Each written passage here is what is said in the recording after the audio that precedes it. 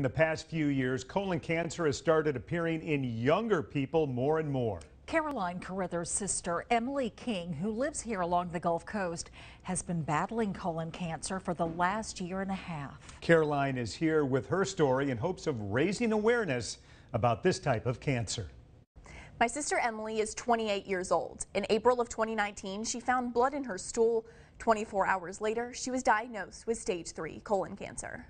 I had surgery to remove my colon cancer, and that caused a bowel obstruction. Because of the obstruction, Emily had to have an ileostomy bag for 8 months while she did 12 rounds of chemotherapy to let her colon heal. After 12 rounds of chemo, Emily was in the clear. So I did a routine PET scan. I was 3 months with no evidence of disease, and my PET scan came back with a little bit of cancer still inside my body. So Emily had surgery again to remove more cancer. She then had another PET scan before starting another cycle of chemo. The scan showed the cancer had spread to her lungs. So I got transferred to being a stage 3 colon cancer patient to a stage 4 colon cancer patient. I'm doing a new type of chemotherapy, and we're hoping this one works this time. Unfortunately, doctors have seen more and more young people get diagnosed with colon cancer, and they're not sure why.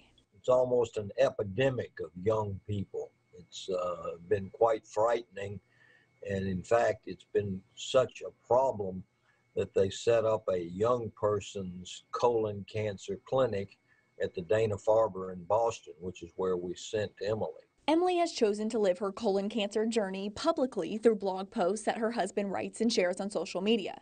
Her motto through this hard time is fighting to win. We literally have thousands of people that write us, pray for us, send us things. It is absolutely amazing. Emily actually just got some great news. She had another PET scan halfway through her second chemo regimen, and they found no evidence of cancer, which means her new type of chemo is working. In the studio, Caroline Carruthers, WKRG News 5. That is some great news. Dr. Mishad says some of the warning signs for colon cancer include blood in your stool, change in bowel habits, and abdominal pain. Make sure you listen to your body and get checked regularly.